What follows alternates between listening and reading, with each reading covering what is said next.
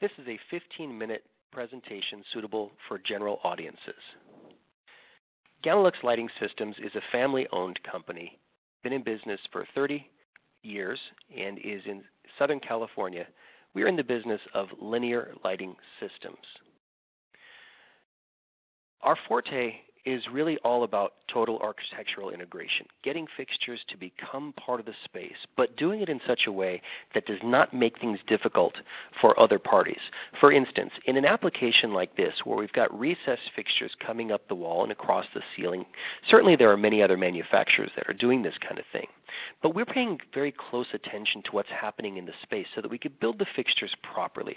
For instance, you might see here that there's a gap between the wall and the ceiling. Well, this was not our idea. This was the architect's idea to convey the concept of the ceiling floating up and down on rails of light. It doesn't really move, but that's the concept that they wanted to convey. So normally we would use a recessed fixture up inside the ceiling. But recessed fixtures are not very attractive on the sides, and the problem is the side of the fixture will be visible as people are walking down the corridor and they look inside the 3-inch gap. So rather than using a recessed fixture here, what we did is take a suspended fixture and we modified it so that it could be recessed. The suspended fixture has smooth sides on it. So now as a person is walking down the corridor, rather than seeing the grooves and flanges and brackets on the side of a recessed fixture, they're looking at the smooth side of a suspended fixture. So we're very much interested in finding out what's happening in the space so that we can build the fixtures appropriately. In an application like this, where there are many fixtures being joined together in a complex pattern, certainly there's a lot of parts and pieces that have to go into something like this, but we don't want the distributor or contractor to order things incorrectly and then potentially have problems at the job site. So what we want to do is simplify the process by actually providing one part number for the entire pattern of fixtures. By doing this, when they order that one part number, they receive all the parts and pieces, all the components that are going to be included as part of that pattern. Now, to do that, we work with the designer's original concept and we provide them what we call a development drawing. And this development drawing takes all the complexity of that pattern of fixtures and boils it into one part number that is then given to the distributors and contractors as part of their quote, so that all the things that are included in that pattern can be ordered with just that one part number. Now, everything that we build is actually fully assembled twice at the factory before we pack it and ship it. First, before it's painted, to make sure all the joining mechanisms grab nice and tight with each other and making sure that all the angles are correct and all the dimensions are correct. Then we take the whole pattern of fixtures apart, then paint it and put in the electrical and reassemble the whole thing on the factory floor to ensure that not just the aesthetics, but also all of the electrical works the way that it's supposed to. So we're very much into the fine details on how these fixtures are to be built. Now, each component within these fixtures is going to have its own location identifier, which will then help the installing contractor know exactly where everything is supposed to go when they're installing the pattern. Many of our fixtures are recessed into walls or into ceilings, and in that case, where you've got a gyp wall or gyp ceiling, usually people don't want to see that flange that goes around the sides of the fixture, so they specify what they call a flangeless fixture. Those flangeless fixtures do have a flange, but it's a mud flange. It's on the outside of the housing, and it gets mudded over and painted so you can't see it. We have the same thing as well, but we actually have an element that nobody else does, and that is an expansion gap that allows the housing to expand and contract from heat from those lamps, whether they're fluorescent or LED. They create a little bit of heat, and this heats up the housing, which would then expand. So with an expansion gap that we have built in as part of the construction of our fixture, it allows that housing to expand and contract without putting any pressure on the surrounding plaster, and of course this keeps the plaster from cracking as it surrounds the fixture. So we're very much into the idea of giving people the kind of components that are necessary so that the job will look good dozens of years from now. In an application like this, where we're coming around all four sides of the built environment, you can see that we're going to need exact field dimensions from the installing contractor so that we can build the housings to the proper length. So we do require signature approval from the installing contractor on all those corner-to-corner dimensions. Now, the gyp doesn't have to be up. As long as the studs are up, they'll know what the thickness of the gyp is that they're going to use, and this will tell them pretty much what the corner-to-corner dimension would be. Once we have those dimensions, that's when we can start cutting our housings. This is not a custom fixture. This is actually a standard 4-inch wide, 4-inch tall, direct illumination suspended fixture, and we modified it at the factory for this type of installation, where it could be turned on its, rotated 90 degrees, if you will, and then attached to the surface of the cement wall in the parking garage at AVA Medical Facility in Seattle to point their customers of where they need to go park. This is not a custom fixture. This is a standard product that's been simply modified in order to allow for this kind of construction. Now, we do not give the installing contractor all of these miter joints that they have to put together in the field. That's rarely going to work. So what we do instead is we actually give them an L-shaped fixture, like a hockey stick. We give them an L-shaped fixture with a butt joint a few inches away from that miter corner, and we weld that miter corner in place at the factory so that by giving the installing contractor a butt joint, it gives them the most simple form of installation possible, and it helps them to get their job done quickly and efficiently. All of our fixtures can be built as individuals or as continuous runs. And when we're building for continuous runs, those fixtures are built specifically for that run. So this allows us to fully control all the LED elements throughout that run to ensure that we have nice, consistent illumination in all of our runs. To my knowledge, we are the only manufacturer that can make one housing up to 24 feet long in a single piece, and we can do this with all of our products. Now, if for some reason you needed a 24-foot run and you order a 24-foot run, we're not automatically going to make it a 24-foot single piece. This has to be specified that way.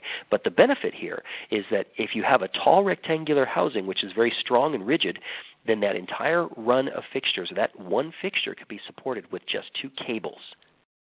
So it cleans up the ceiling system, makes things a lot easier for the ordering distributor as well as for the installing contractor.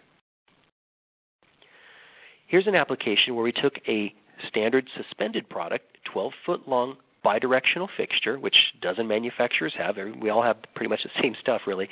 But we took that fixture and we modified it a little bit so that the bottom of an 8-foot portion of that housing could be embedded into the ceiling with the last 4 feet of that very same housing. It's all one piece. The last 4 feet of that housing cantilevered out from the wall to provide bidirectional illumination to the ceiling above. And because of the rigidity of that housing, we did not need a support cable from above. This is not a custom fixture, and it doesn't have the custom dollars associated with it. Here's a residential application very similar to the previous slide, but on a smaller scale. In this particular case, this is an 8-foot fixture with 3 feet in the ceiling with our mud flange for a nice integration, 3 feet in the ceiling and 5 feet out. Now, because there was so much of the fixture coming out of the ceiling, we needed the support cable from above. But if it was the other way around, maybe 5 feet in the ceiling and only 3 feet out, well, in that case, we probably don't need the support cable. So it just depends on what's going on in the space. We'll determine whether we need that support cable or not. Here's a recessed pattern of fixtures. It's a square pattern of fixtures in the ceiling. Here's a wall right here, and you can see the ceiling right here. Now, we've got our mud flange around the outside of the pattern of that fixture to interface with the gyp ceiling. And then we have a different flange on the inside of that pattern of fixtures to interface with the grid ceiling. So where a lot of manufacturers have recessed fixtures that can go into grid or go into gyp, we can actually make our pattern of fixtures to interface with both.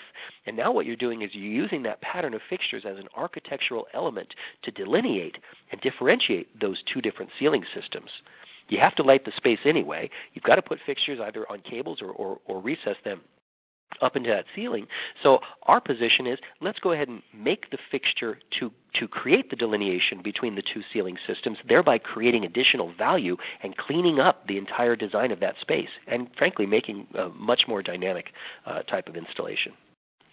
Here's an application where we have an 18-foot single-piece housing, all one piece, where we took a suspended fixture, we modified it so that it could be recessed. You see there are no grooves on the side of that fixture, right? So this was a suspended fixture that we modified. We have flanges down low to carry the cut tiles here, and then we have flanges up high to carry the cut tiles there, and you can see the reflection of the flange at the end of the end cap there. Now, the trims that are on the sides of our fixture had to be cut just perfectly to allow this ceiling trim to butt directly up against the side of our fixture at two different locations on the side of our fixture, because this trim actually cuts across at an angle. So we're very much into the fine details to allow people to make very, very dynamic type of installations. And again, this is not a custom fixture. We offer fixtures of multiple widths, and if you would like to use fixtures of multiple widths, we can actually custom program those drivers in all those fixtures so that you get the same apparent brightness from all of the fixtures. And we do the custom programming of those drivers at no additional cost. Instead of just the flat lens or on the top or the bottom of the fixture, we also now offer three-dimensional lenses, which drop down a half an inch or rise up a half an inch from the housing itself. So this just provides a different kind of aesthetic in the space and maybe more of a modern type of detail. We also offer the same detail in recessed fixtures as well.